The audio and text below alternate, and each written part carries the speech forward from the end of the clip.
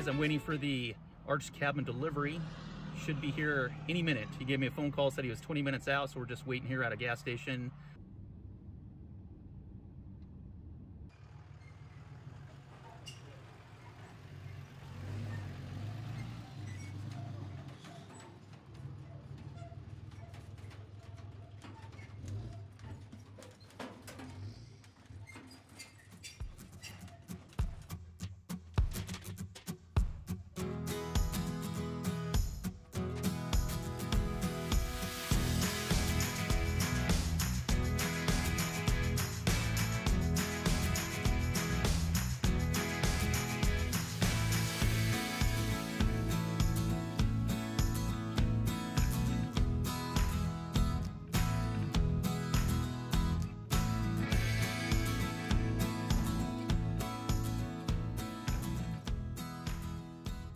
Show you guys our arch cabin. It was delivered the other day, but I haven't showed you the pieces, so that's what I want to do today.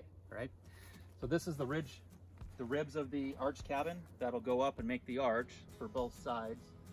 They're about 22 feet long, and at the peak it'll be about 17 feet. Now this right here is the top ridge beam. So each of those ribs, one will come in on this side and one will go on this side when it's hoisted up. These right here are the left and right footers. And this will be on the subfloor, so you can see the L shape right here. So this will sit over the subfloor and it'll be bolted down, and we'll take one of those ribs and we'll put it in and attach it right here, and then it'll go into one of these sides depending on which one we're attaching, and that'll be about 17 feet up in the air. This right here is the fireplace thimble. As you can see, it's pretty sturdy, pretty hard metal, and it's got the L channel beam, so it can fit into the it can be secured. I'm sitting on our 6 rolls of insulation. It's actually a solar guard, and it is a R25 insulation. And the way this goes on is on the outside of the rib, we'll put the insulation on, and then we'll put our side paneling over the top of the insulation and bolt down the metal siding, and that will insulate the cabin. I want to show you the paneling of our house. These right here are 41 feet long and 3 feet wide, and they're a forest green color. And this is the siding and the roof of our house. Since it's an arch cabin, it's going to go up the side up to the top or the peak of the arch and back on down to the other side, completely enclosing the sides of the house. I laid out 2 of the ribs to give a perspective of what the cabin's going to look like. It's a 30-foot wide cabin by 40-foot long, and so this is about 30 feet from this end to that, and this is what the arch looks like, you know, kind of without everything being hooked up. But it's 17 feet from the tape measure to that peak, and 30 feet wide, so you can kind of get an idea what it will look like.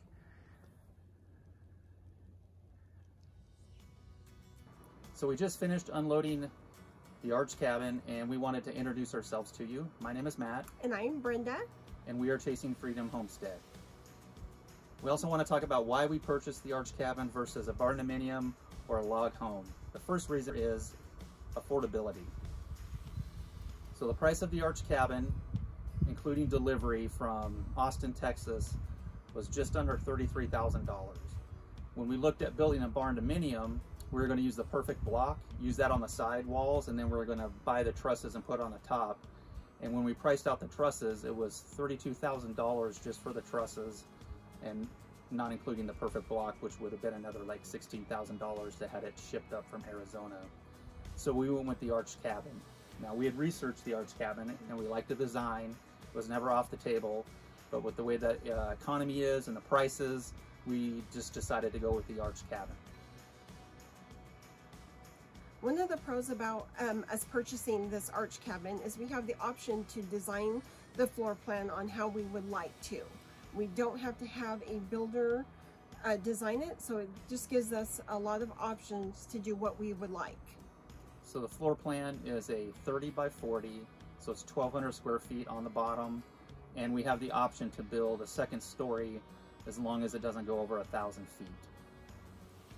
The third pro is that it's a metal framed building, which means it can withstand forest fires. Since we live in the Pacific Northwest and we're prone to having forest fires, We feel a little bit more comfortable having a metal building versus a wooden framed or a log cabin.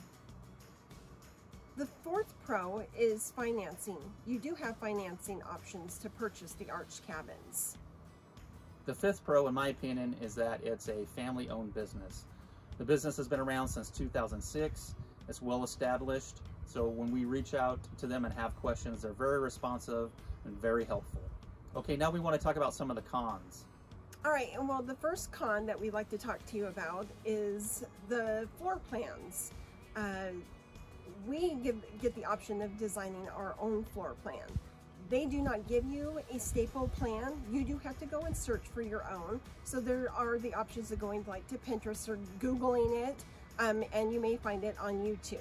The second con is that because it's a metal building, it's practically a Faraday cage, meaning our cell reception inside the building isn't probably going to be very good. So we have considered some options with our cellular carrier about getting like a Wi-Fi boost or something like that, or a booster. And we do have Starlink, so we can set our dish outside and our internet should be fine. But that is one of the considerations that we thought about when we purchased this building. The third con is the financing option. So when we purchased our building, they didn't have financing at that time, meaning you had to pay 50% down and then 50% 2 weeks before delivery. Now they are working with a third vendor where they allow financing. And the fourth con is the arch cabin does not come with windows. You do have the option of putting in a 22-inch window. If you're wanting bigger windows or like build a bump out, that would have to go through a structural engineer. Yeah, so the side of the building, that side panel is 41 feet long, and you can't put in the window, so you'll have to cut the siding. And as long as you're not doing like a big bump out, then you can put in a 22-inch window, like every other rib, or every rib if you want to, because it's 24 inches on center with a 22-inch window in the side of the ribs. If you have any other questions, please put them in the comments below. And we look forward to answering them.